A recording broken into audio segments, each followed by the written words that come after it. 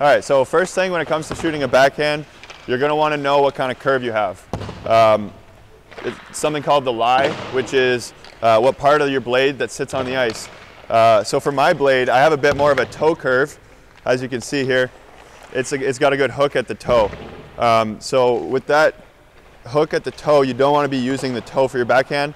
So I'm going to be using the heel of the curve to take a backhand here. That's going to help me get more power behind it as we shoot. So for a guy like Gus Ford, he's got less of a hook on his curve, so he can use the whole curve anywhere he wants for his backhand. But for me, I really have to use the heel. So you want to know what curve you have before you're taking your backhand. Second thing, it's a lot like a wrist shot.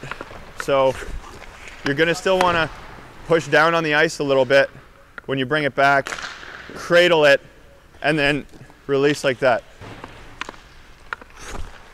So now when would you use a backhand?